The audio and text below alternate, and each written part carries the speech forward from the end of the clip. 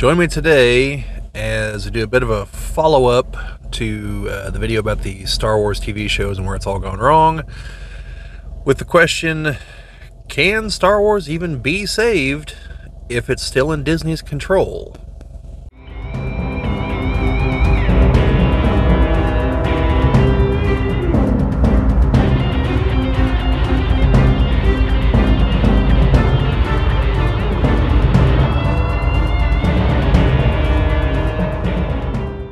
This is the Geek Ball channel. My name is Bobby, and this is going to be as I said in the intro there, a follow-up to a previous video where I talked about the Star Wars TV shows and talked to where I feel everything just went wildly wrong and how I would at least attempt to course correct.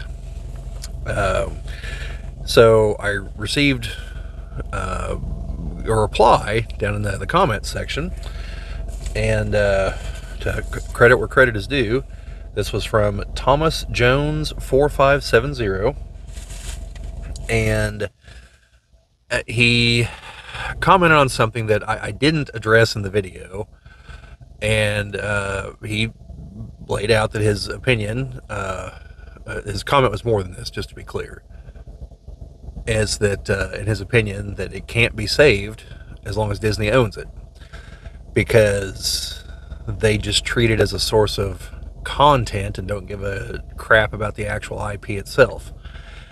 Now, I think he might be onto something. So obviously my thesis that I put forward as far as the trying to right the ship was assuming that Disney was going to retain ownership.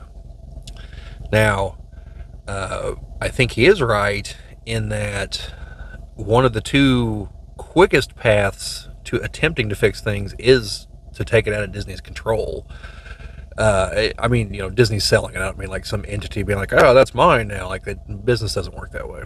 The courts occasionally, whenever they decide to get really grabby and screwy, but not business. So, yes, that would presumably lead to a massive shift in things. Could be for the better, could be for the worse, don't know.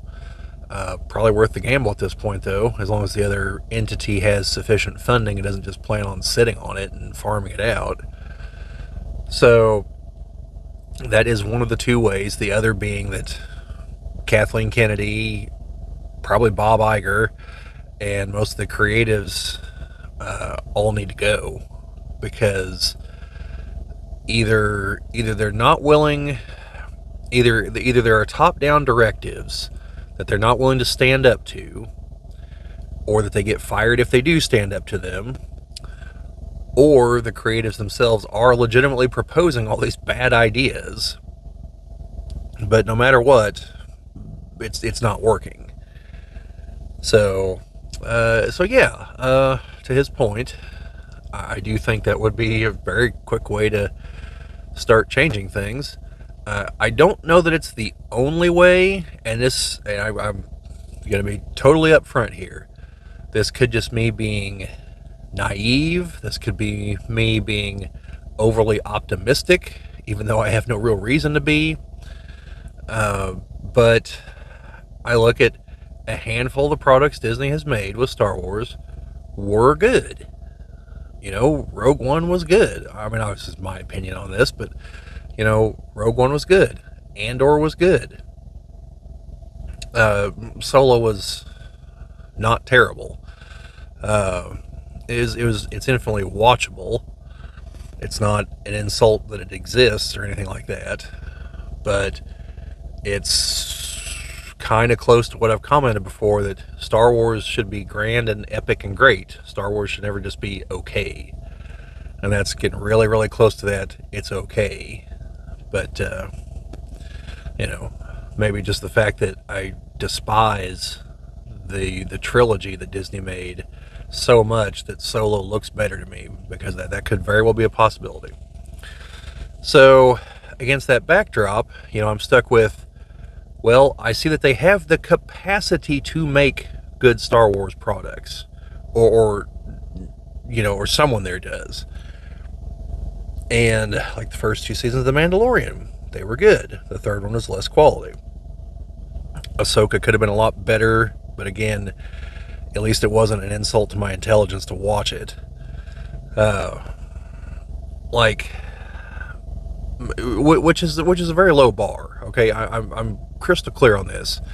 I'm not saying Ahsoka's great. I'm not saying that like I'm doing cartwheels just waiting for season 2 to start or anything. But it's like, if Disney's going to keep pumping stuff out, that's at least watchable.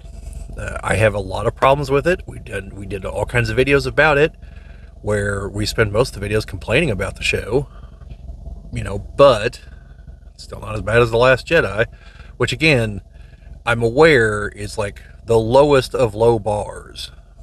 Okay, so yeah, I mean, either taking out, firing the top staff, and that would have to include Kathleen Kennedy. It'd have to include Bob Iger, because ultimately he's the one who oversees all this, and he's also ultimately just destroying Disney in general. So that would just be a win for Western civilization in general.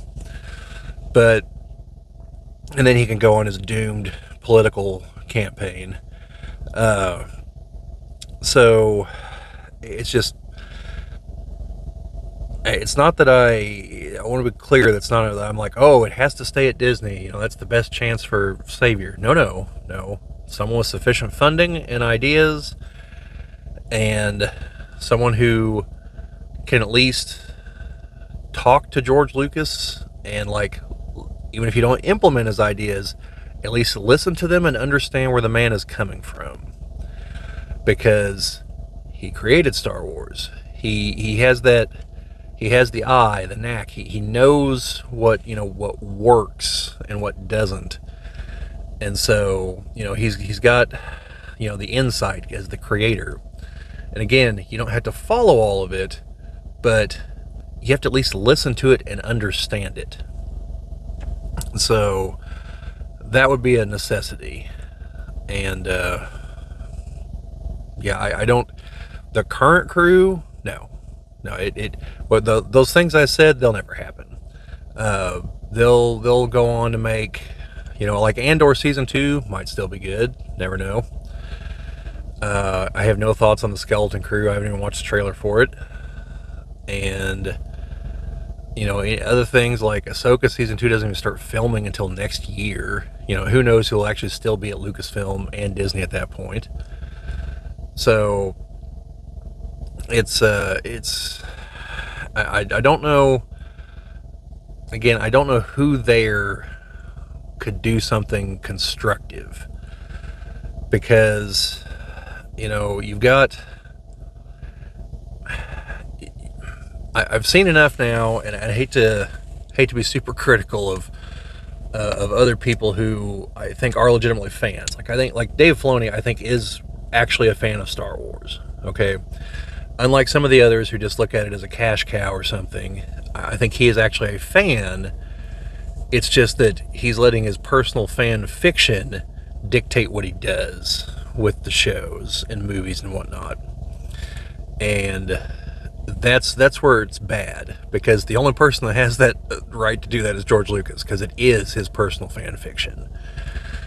So anyone else starts doing that, and you start focusing on other things that are less important, other things that don't fit, that you get to start shoehorning in.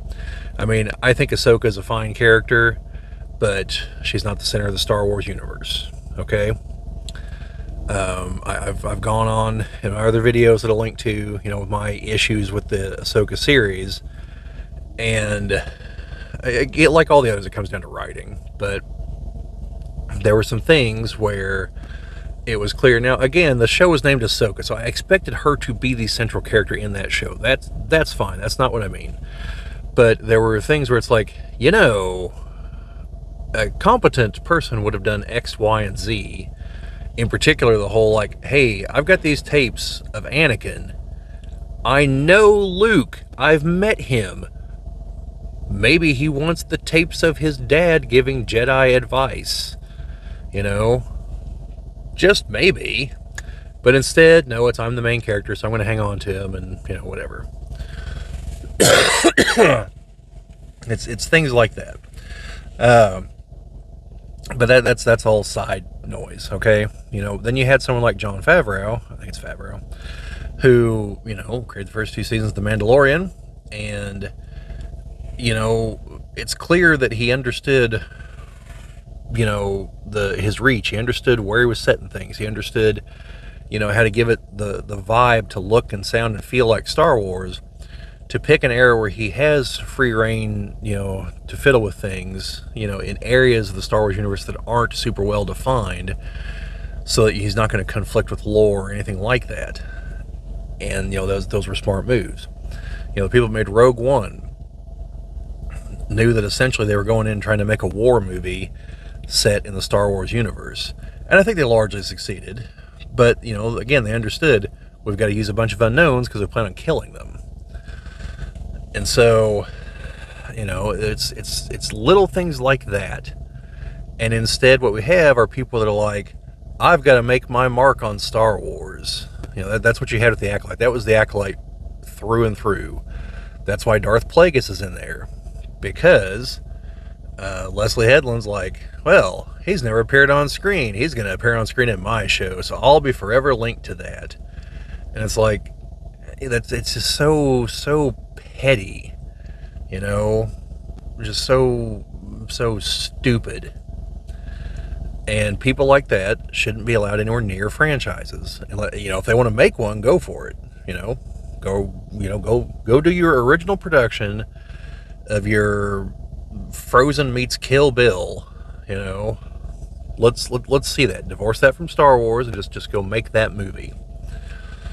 And yeah, so as long as those people and people like that are there, which I'm pretty sure Leslie Headland's not going to be there from the sounds of things, but as long as Kathleen Kennedy keeps okaying these things aren't ever going to change. I mean, through sheer volume, you're just going to have a few other things that actually work, but it's going to be purely accidental. And that may even be the case with Rogue One and Andor. I don't think it is, because the two products are linked, because Andor is from Rogue One. So I think that Andor was definitely not a fluke. So I have hopes for Andor Season 2, but that's about the only Star Wars product on the horizon I actually have hopes for. So again, maybe I'm just hopelessly optimistic in that someone at Disney will finally clean house and get rid of Kathleen Kennedy, get rid of, people like Leslie Headland. Actually came across something earlier today about the main editor, or one of the main editors for the Star Wars line once Disney took over, was actually the person who was originally in charge of the BattleTech Dark Age books under WizKids. And apparently their opinion of the previous BattleTech fiction was that it was written by hacks, and they had no interest in bringing in any of the old authors, other than I think Stackpole wrote the initial book, if I recall correctly. But then it was a bunch of what, quote, real sci-fi authors. And anyone who's read those books knows that it's not until some of the older authors came back around the 11th, 12th book, somewhere around there, that things actually turned around and got better. I'm not saying those books were trash. I enjoyed most of the Dark Age books, but there was a definitely noticeable improvement of quality once that happened. So this person then eventually went on to be over the Star Wars books, and presumably was somewhat instrumental in the whole, like, hey, let's toss out the whole EU because they were written by hacks. So I think that's now, in my mind, that is a distinct possibility of what happened, which, I still think that was the single greatest mistake they made. But anyway, I'm just kind of rambling now. So in response to the Presumba gentleman, I shouldn't assume, but with the name, I have to assume it's a gentleman. If you're not, let me know. First of all, thank you for the comment. I did realize, you did make me realize I didn't actually discuss that in the other video. As far as ways to turn things around, would be that just, if Disney wasn't the IP holder anymore. And,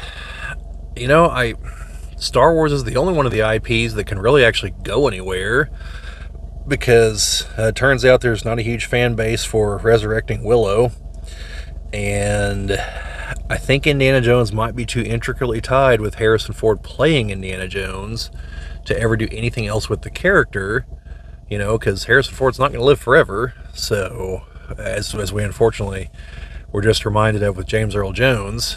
So yeah, I think that until either Disney no longer controls the IP, or until there's a complete shake-up at the top with basically everyone getting canned, and not just the Lucasfilm, it's got to go up to Iger in Disney, because he ultimately approves all these things. So, and not in a hey, let's get someone else in here, but I'm going to secretly undermine them the entire time and then return like he did to Bob Chapek.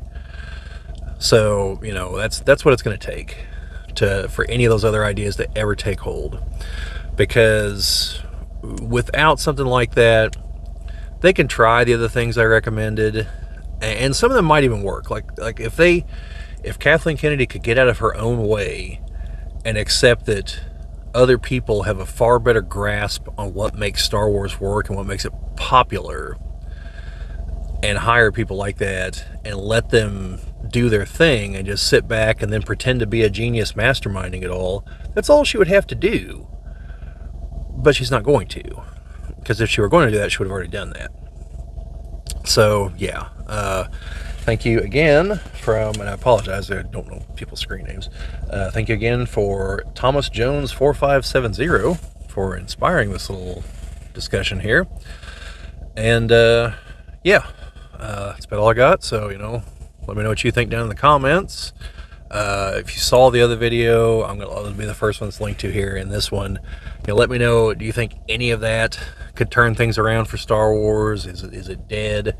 Are you one of those people that I see online like, oh, let it sit fallow for a decade? And I'm like, what the hell is that going to accomplish? That will achieve nothing if you don't actually make structural changes. And if you do make the structural changes, you don't have to let it sit fallow for a decade. So I've just never understood that mindset. It's not going to fix anything. So, plus, none of us are getting any younger. If Star Wars is going to turn around, I'd kind of like to live to see it. So, Anyway, like I said, like, share, subscribe, all that fun stuff to YouTube. Comments and shares. I keep saying likes. Comments and shares are the best way to actually spread the channel if you are interested in helping us out. But otherwise, just remember, folks, the Force will be with you always.